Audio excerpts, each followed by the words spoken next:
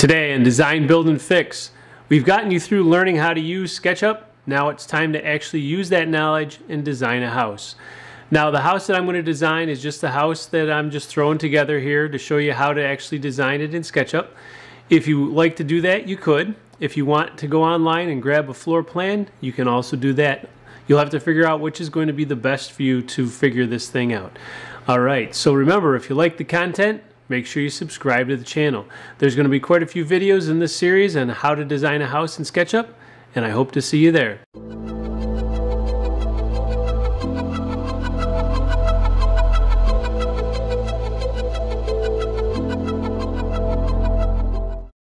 How to create your floor system in SketchUp. Alright, well, the first thing you have to remember is that we always want to create our house floor system separate than our garage floor system because they're at different heights. And so in order to do that, we're gonna do our house first, and then we'll put in the garage floor secondly. So you're gonna want to draw the outline of your house, and the easiest way for me to do that is I like to use guides. And so I'm going to put some sizes in here, and your house, of course, is going to be slightly different than the house that I'm drawing because this is just for example. And you're going to want to get some guides on here. You don't want to put, it's wrong, I used inches instead.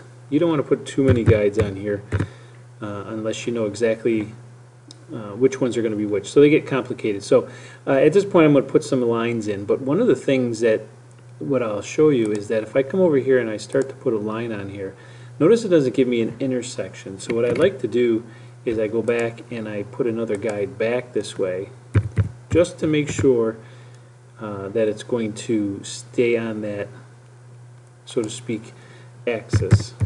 Do one over here also. And so now I can actually start to draw this. I'm going to start here. It gives me that intersection and another intersection. I just keep drawing. Now, as you know, you don't have to do this with guides. You could literally go in the direction and type in the size that you want. Sometimes it's easier to do it with guides. Sometimes it's easier to do it this way. And I'm going to do part one way and then another way. And then this one should line up here, and I can continue on. Okay. So now I have all the outside of my house. Unfortunately, when I did that and I was looking at my stuff, I realized I had incorporated my garage. So it's no big deal. I'm just going to go back and put some guides on here. I know my garage is 24 feet deep. And I'm just going to draw some lines on here and just erase some stuff.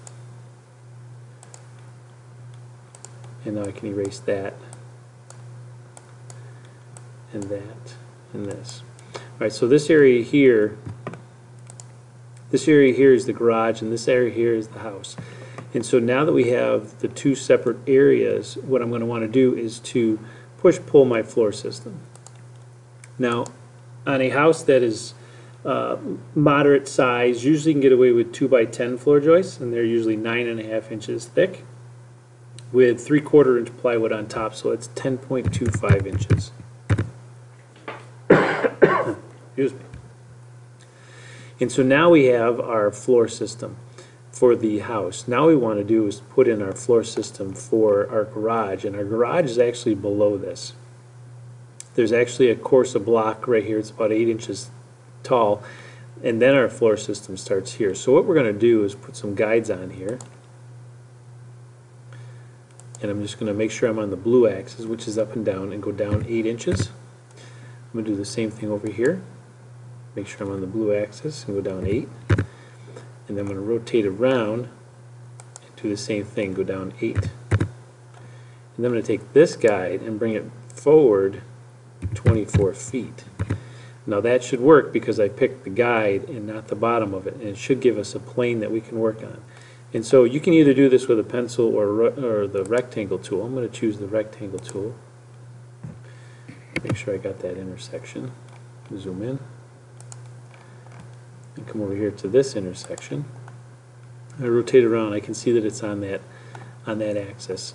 All right. So now what we want to do is this is actually in the correct spot. It's 8 inches below the bottom of our floor. And so this is in the correct spot, so we're going to push-pull this. And we don't want to push-pull it from the top down, because this is where we want this to stay. We're going to do it from the bottom down. So we're going to click here and go down. And our slab, or our floor thickness in the garage is 3.5, so we'll put 3.5 inches. And as you can see, we have our two separate floor systems. Now at this point, I'm going to go ahead and erase all my guides because I don't need them anymore. Cleans it up a little bit. Alright, so now at this point in time, we want to make sure that this stays together as a group. We're not quite sure if that's going to work out, whether we have two separate groups or one group. We can always fix this later. So what I'm going to do is I'm going to put this on a new layer or tag. I'm going to click the plus mark, call this floor system, and then I'm going to say OK. And now I want to make sure I put these in that floor system, so I'm going to select them and click my dots and go to assign tag. And then I want to check to make sure it goes to the proper layer, so I'm going to turn the eyeball on and off, and it is.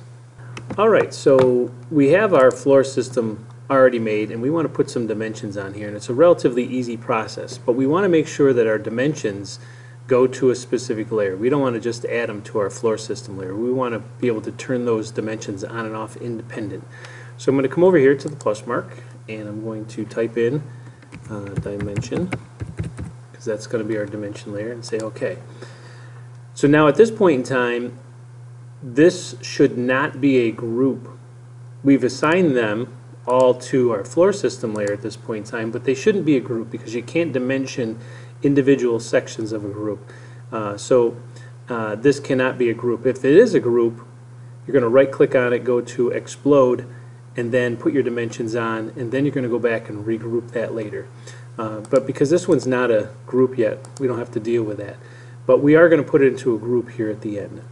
Alright, so to put dimensions on, you're going to come over here to the measurement tool, click the button, and this one right here is the dimension tool. So I'm going to click on it, and I'm going to zoom in, and you can't go to the midpoint, you have to go on the line. And I'm going to pick the bottom of all of these surfaces because that's the original surface that we push-pulled up. And I'm going to click on it and drag it out. Notice it's following the green axis, is what I want. You don't want to go on to the blue axis because that's up and down. Bring this out, and then I'm going to do the same thing for my garage. You may have to zoom in or move it around to get it.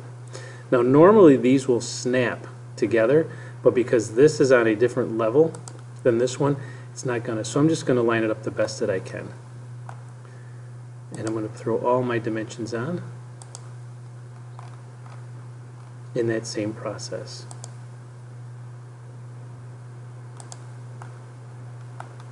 Now these ones here in the back are definitely going to be able to snap together. As you come out, you see how it snaps.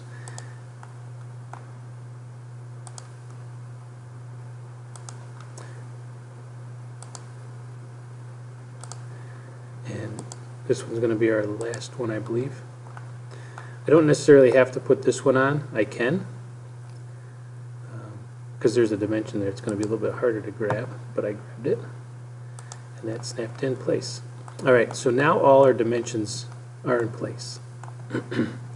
So now what we want to do is we want to put all of these dimensions onto the same layer. So what I'm going to do is turn off my floor system. Then I'm going to select, grab my selection tool. I'm going to select all of my dimensions, and I'm going to go to dimension layer, click the three buttons, and assign it a tag, which means assigning it to that layer. Now you're going to definitely want to make sure that they all went to the same layer, so I'm going to turn that off, and they are. And I turn my floor system back on, and we're good to go. Alright, so now we have all these on here. The last thing we want to do is we want to make sure that we create this into a group, because remember, you can't dimension to a group. So if this was a group beforehand, you'd have to explode it, dimension, and then recreate it into a group. So I'm going to put this back in a group because it's very important to make sure each system in itself is a group. So I'm going to turn my dimension layer off. I'm going to select these, and I'm going to right click on it, make group, and I'm going to click off of it, and make sure I grabbed everything, which I did. All right, so that's how you put dimensions on in SketchUp. Alright, well thanks for watching today's video. If you found the content important and helpful, make sure you subscribe to the channel. More videos coming out on the series on how to design a house in SketchUp. We'll hope to see you on all of them.